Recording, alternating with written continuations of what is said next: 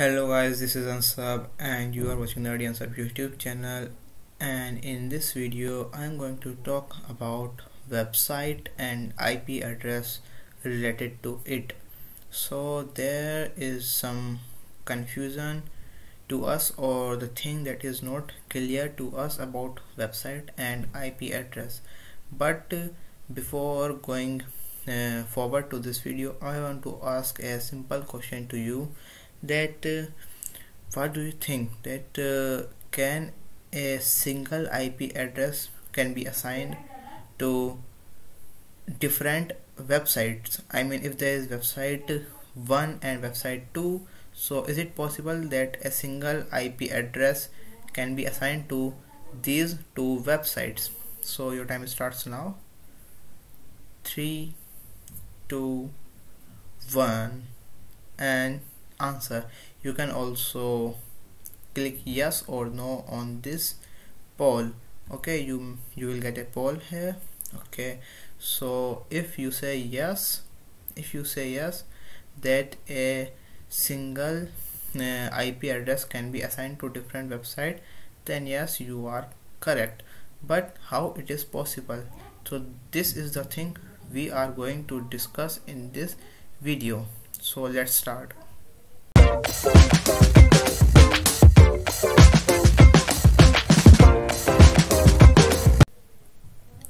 So first let me give you some example. So let me show you my website. So this is my website, which is going to load, and this is another website. Okay, so this is another website. So you can see the domain and the domain are different. I think the server is slow, so let it load. I will show you later. So but what if I tell you that these two websites, which are completely different, they point to a single IP address? So you can see this is my website.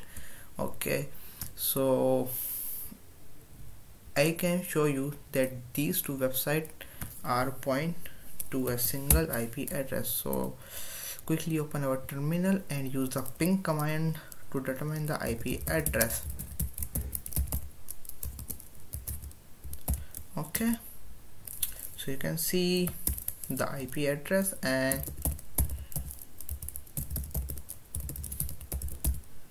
you can sorry, let me write ping here.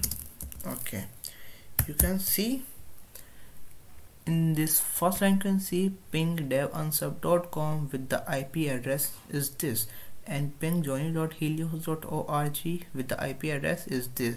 So you can see that they both are different domain, but they have the same IP address.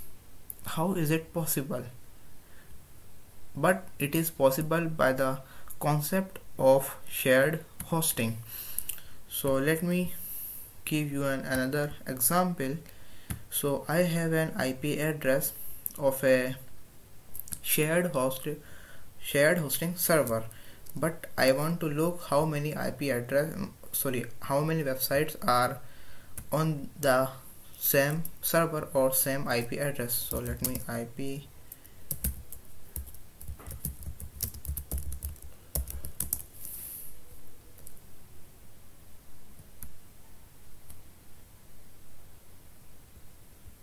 reverse IP lookup. So you can see this 185.27.134.221 is the IP address of a server, of a shared hosting server.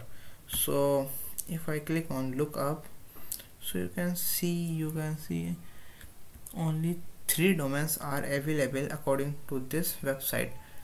Let me open another. Okay, this is a good website. The database of this website is bigger. You can get the more amount of websites. Sorry. Okay, now what you can see is that the single IP address is assigned to 404. Okay, 404 domains. So 404 domains are assigned this single IP address. So we can see now that it is possible that multiple websites, and you can see the website are not same. These are completely different website, and they also serve different purpose. They are for different purpose. Okay, and you can see the single IP address is assigned to 404 domains. Okay, so the single IP address can be assigned to multiple domains using the concept of virtual host in your web server. So let me tell you how is it possible, and how the server identified which website to open when the request is made on a single IP address. So you can see in this tutorial's point there, when we make a request to a web server, so there's a process. When I type my address, my website address in the browser address bar, and when I press enter, then there are some process that happens in the background. So what process are they? First, the IP address of this website will be identified. Okay, after identifying the IP address, then this browser will make a get request on this domain. So after making a get request on this domain, then something will happen. But what is this?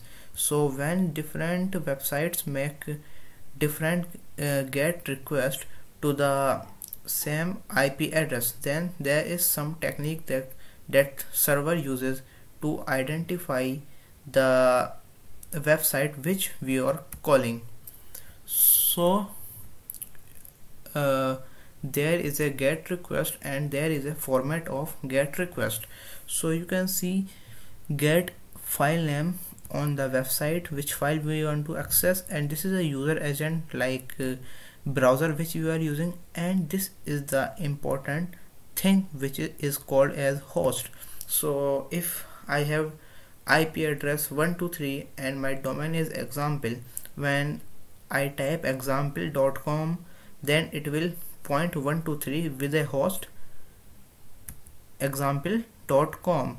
But if I have the another domain called example2.com with the same IP address, then it will make a get request to the same IP address but with a different host.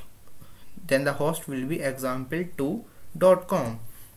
So like this, the server can identify which website the user want to open.